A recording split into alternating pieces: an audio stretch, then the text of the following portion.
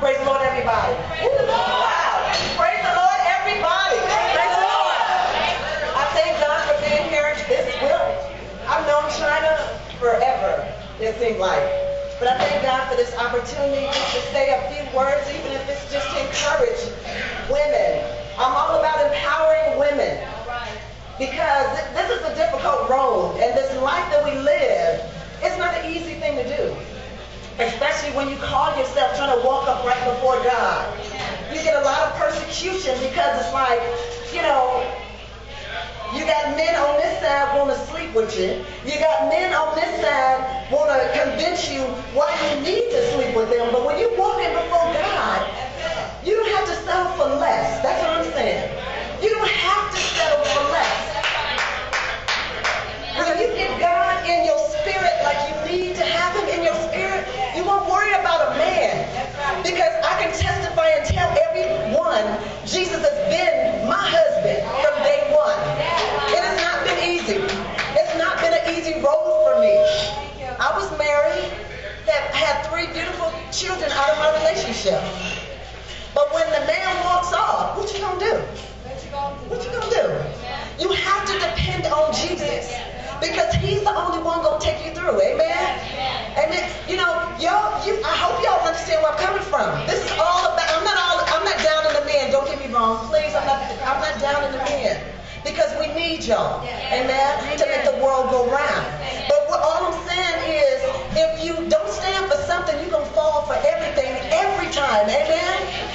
I'm still young. I'm still trying to walk. No, I am walking before God. Not trying. I am walking before God. And I have learned through all my tests and trials to put him first in my life. Amen? Like I said, it's not easy. It's not easy. It's so many pitfalls. So many temptations out there. I'm on the job and it's like, oh, you single? Yeah. You know, but I say it like that because I'm still married to Jesus, okay? But I'm like, you have to get him down in here. It's not an overnight thing. You got to get him down in here. Once you get God down up in here, you won't worry about, oh, I'm going to bed by myself again. So what? That's just a quick thrill, and that's it. Once it's over in the morning, you feel like a fool because you've already given away something God has given you. This body is a holy vessel, amen? So whoever want to walk before God, it's not easy. I can testify. I'm not ashamed of the gospel. I'm not ashamed of being saved today, amen? I'm not ashamed of what God has put in me. I'm not ashamed. I'm not embarrassed. You know, they say that, I don't know what the latest thing is or whatever. I really don't care. I'm not trying to conform to the world. You know, I like to look good. This is my little look right now, but it's not worldly. As long as I got God first in my life, I don't care what nobody thinks about me.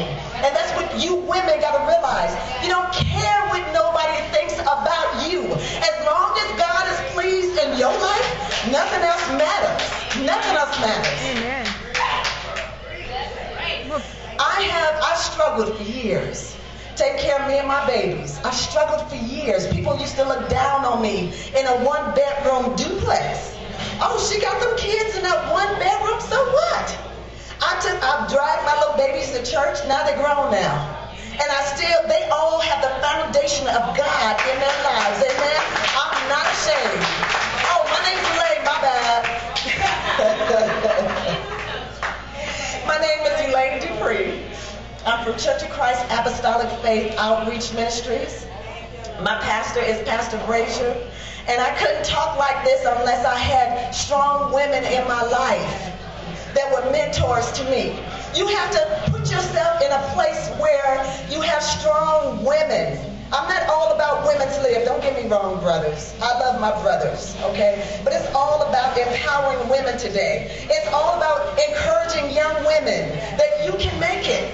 You don't have to conform to what a man gonna tell you. You know what I'm saying? Pray about it. If you're into a relationship, pray about it. Ask God, is this for you? A lot of people say, I'm for you, and they're not. They for what they can get. And that's the quickie. I'm sorry. That's life. Okay?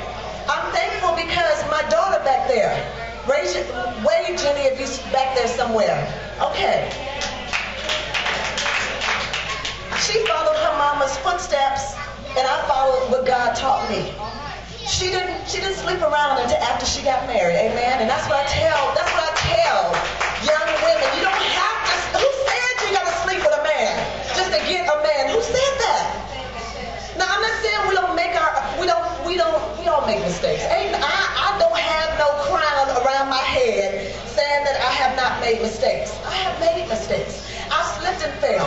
I've made mistakes and I've been embarrassed about it.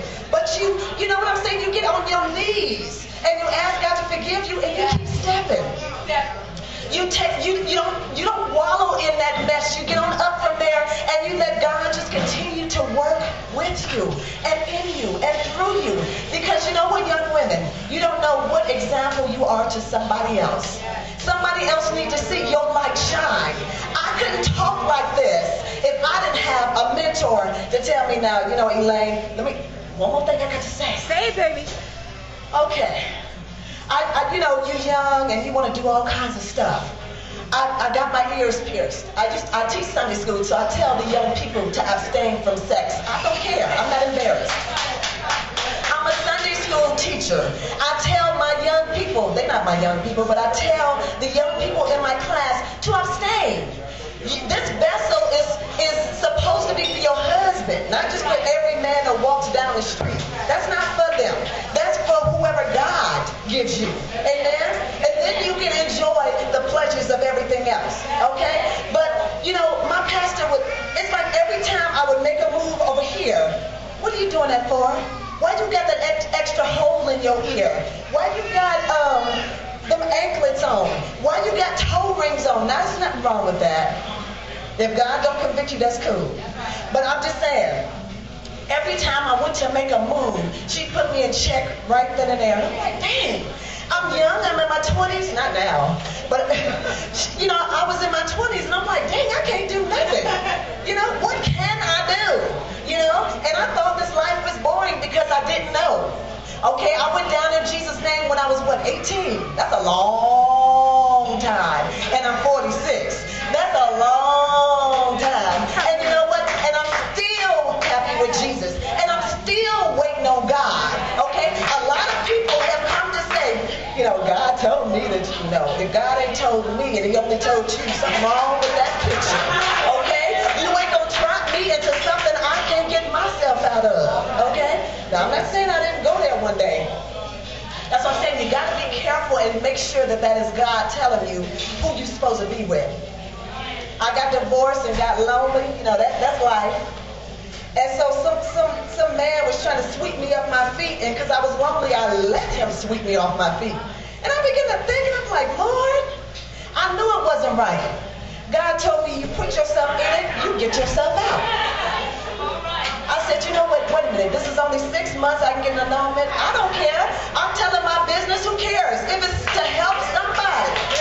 You know, we ain't got no business when it comes to God, because who cares?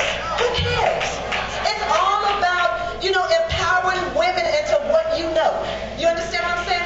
I would hate to sit here and tell y'all to abstain and I'm sleeping around with him down the street. Or y'all didn't see me at the liquor store getting some booze or, you know, hitting blunts and stuff. Okay. All right? But it's all, my motive today is basically just to empower women. Y'all can make it. If you're not married, just wait on God. Wait on God.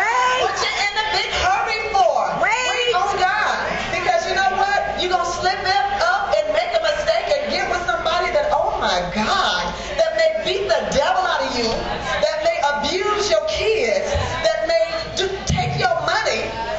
I had some, I call them niggers, okay? One nigger that I found under a rock. I said, under a rock? He thought I had all kinds of money, okay? What, I don't have to look like I'm poor. I can still look like I'm $1 million. You know what? Because Jesus is my husband, okay? I said to myself, Lord, as long as I got a car, as long as I got a place to stay, what do I need with anything for if you don't give it to me?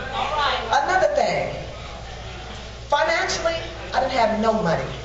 I prayed. I was living paycheck to paycheck like everybody else, maybe under the paycheck. God blessed me. I work for the county now, Riverside, mental health. So it's like when you wait on God, he'll give you exactly what you want. Exactly what you want. My car broke down. I'm like, Lord, okay, now what? I ain't got no husband, I ain't got no man. I mean, hey, what you gonna do? I have to come to you. You my husband, you gotta supply that need. I need to get from point A to point B.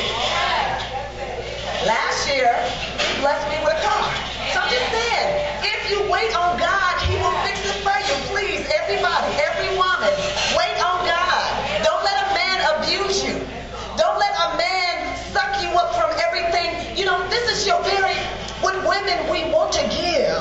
You know what I'm saying? Because we want to feel loved and we want somebody to love us. But if that man is not walking before God, if he's not, he's going to treat you like crap. He will treat you like crap. He will abuse you. He will take advantage of you. He will use you. Okay, so if you're not going to somebody's church, please find a church home to go to so you can learn about Jesus. Amen? Pray my strength in God. Amen.